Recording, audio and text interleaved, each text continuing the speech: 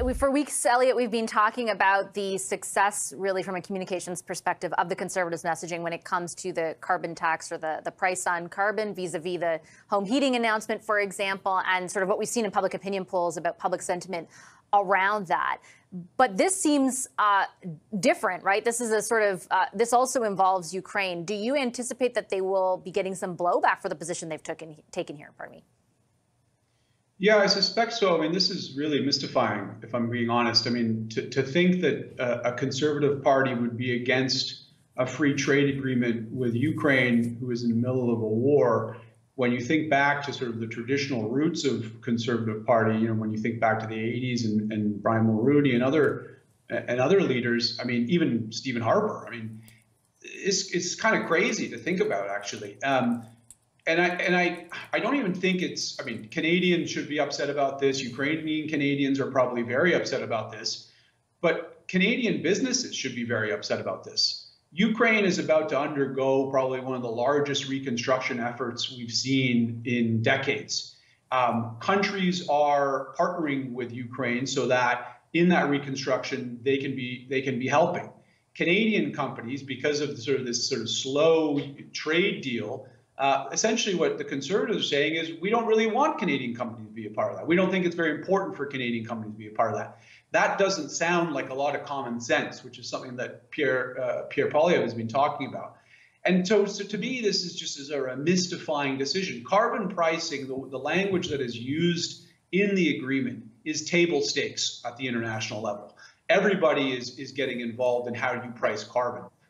The ideology piece that Pierre Poilievre has assigned to this is ridiculous, and I think it's sort of getting in the way of just smart policy.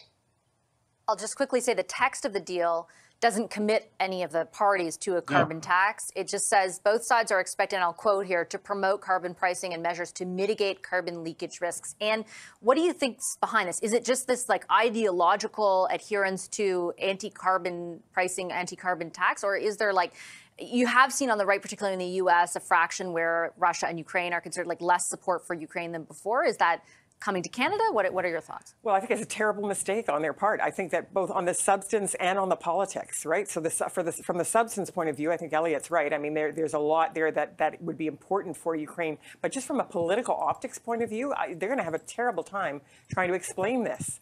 And as you know, there's that old adage in politics that when you're explaining, you're losing. And I think probably there are some very, very significant Ukrainian Canadian communities in this country, and maybe they've decided that they're far enough ahead in the prairies that they don't need those votes anymore. I'm not sure what that's about, but it looks terrible. They're going to not be able to explain it, and if it was about this kind of rigid adherence to this anti-carbon pricing position that they have, I think they've made a huge misstep. All those opposed to the motion will please rise. Mr. Scheer. MPs voting to send Bill C-57, the Canada-Ukraine Free Trade Agreement Implementation Act, to committee. Conservatives voted against the deal because it contains language on carbon pricing. Justin Trudeau decided not to go ahead with the trade deal.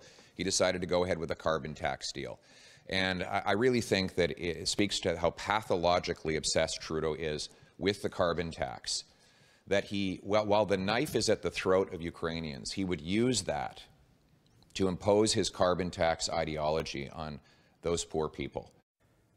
Well, that provoked a pointed response from Liberals today. It's completely absurd.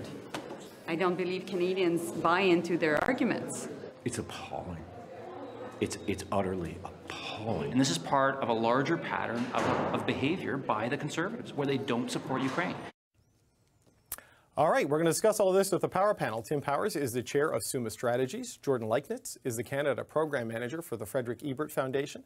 Sherelle Evelyn is the Managing Editor of the Hill Times. And Amanda Alvaro is a political commentator. All right, Tim, first, we just talked to Roman Waschuk, who was Canada's ambassador to Ukraine. He's now the business ombudsperson over there, an independent officer that handles disputes for Ukrainian businesses and the government. Ukraine agreed to go to carbon pricing when they set and path their plans to join the European Union. This is something the Democratic government wants. Canada is not imposing it. What do you make of what we've seen on this over the last 24 hours? What was Seamus's word? There's all appalling, David. Yeah. It's all, well, look, the language both from the Conservative leader and the Liberals in response is a bit too dramatic. So to get to it, I mean, I see where the Conservatives may have seen an opening, but sometimes you shouldn't take every opening. They saw the opening, I guess, when there was a presentation to committee, and one of the global affairs officials said that the carbon pricing mentioned in there was something that was aspirational. Well, saying aspirational to the Conservatives right now is saying, all right, there's the piñata, I can whack at it. I think the Conservative leader and the Conservatives have found that they can make good political points domestically going after this, but it's false.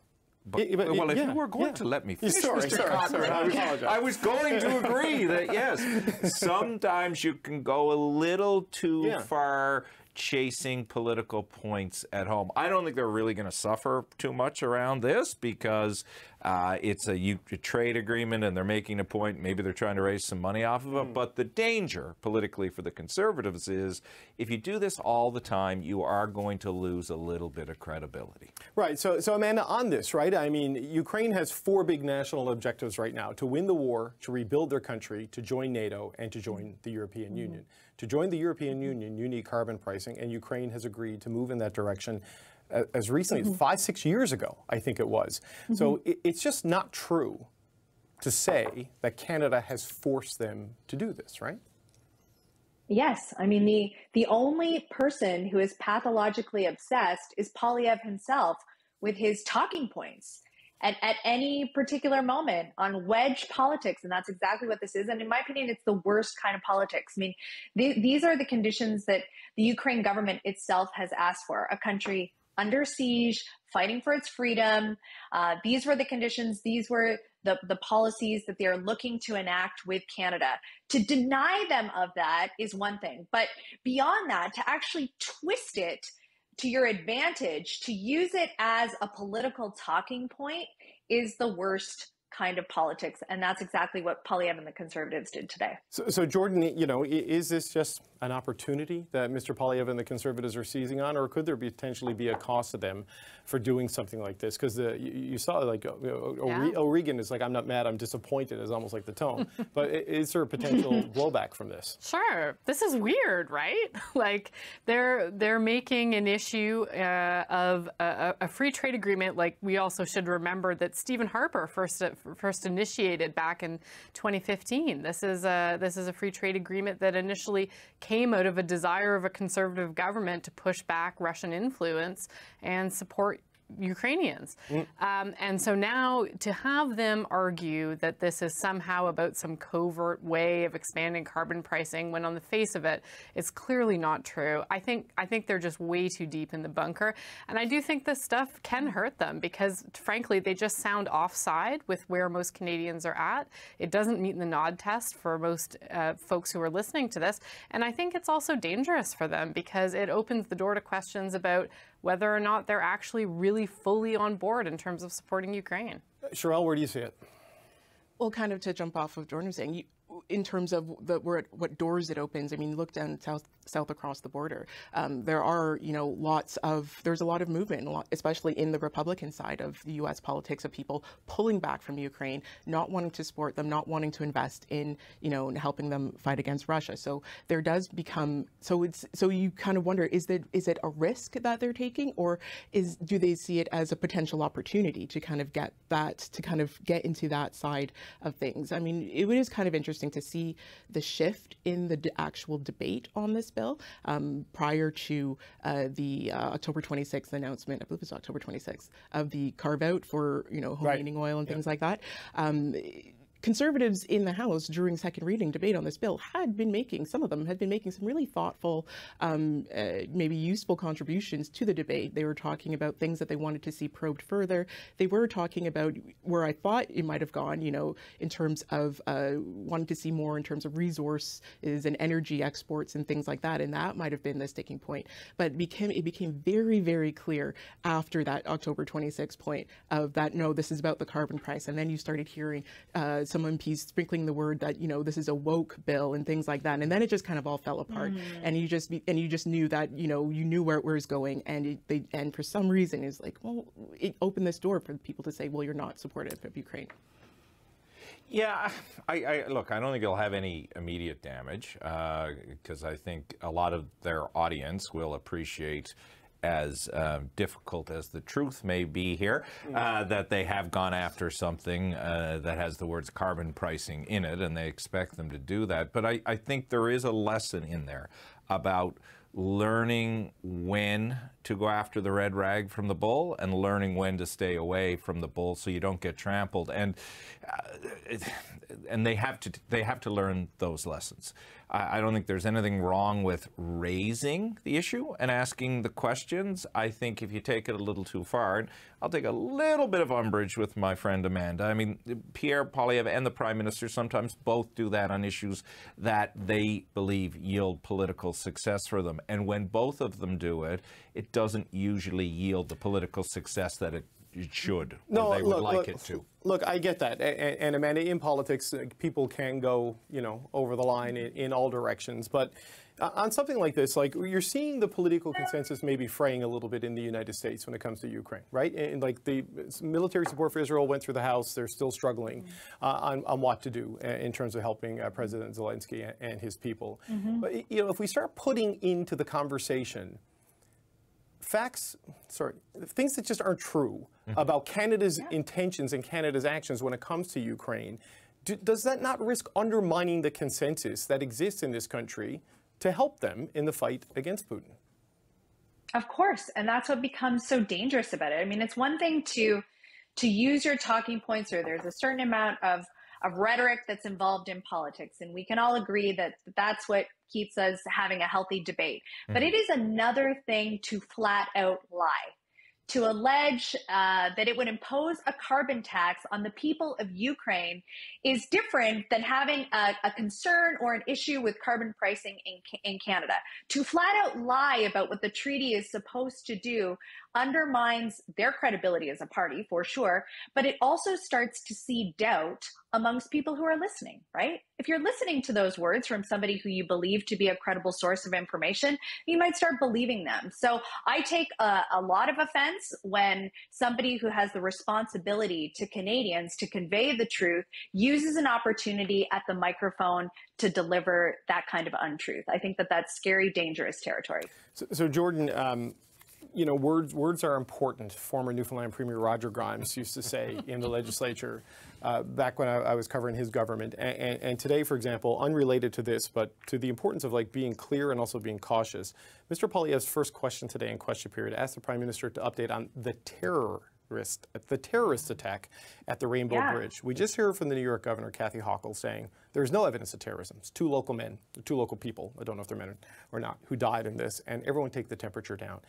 There is an importance to what you say in public. I measure what I say every day on the air here, and I'm nowhere near as important as the people who hold office in the. So what's your sense on the implications of this sort of an approach? Yeah, well, I mean, I think when it comes to the question of how to react when things are unfolding rapidly, it's not a race. And sometimes politicians get it wrong in a rush to be the first to comment. I think it's maybe not without coincidence that Fox News was also out very early on calling this a terrorist attack. So it sort of makes you wonder what's on in the OLO. But I think that when when incidents like this are unfolding, it's really incumbent upon public officials of all parties to exercise caution. I think it's totally appropriate to ask for an update in the House. That's a normal and a good thing to do. But I think it's risky to characterize it early on, and in this case, he appears to have gotten it wrong. I think every Canadian understands what's at stake when we talk about a potential terrorist attack at the Canada-U.S. border. I don't know about you, but I was immediately thrown back to post 9/11 and the question of whether attackers might have come from Canada. These are massively consequential issues for security, for trade, and for Canadian safety. So, yeah, I think you have to be really careful. I think he had a moment today of lack of care, and that should be worrying. Okay, Cheryl, quick last word from you, and we've got to take a break. Well, I would disagree. I mean, I'm a writer, words mean things, and so we try to use them, in a circumspect fashion. I did notice while, Mr. Poilievre did try to, give an element of, that statesman-like behavior in the House today, he did still also couch that in, what is the Prime Minister going to do, pardon me for reading it, to immediately bring home security for Canadians. So he still managed to squeeze his talking points into it. Yeah, and look, we just don't know. It could be something more than it appears, but certainly the governor of New York, who has better information than we do, is telling everyone to calm down.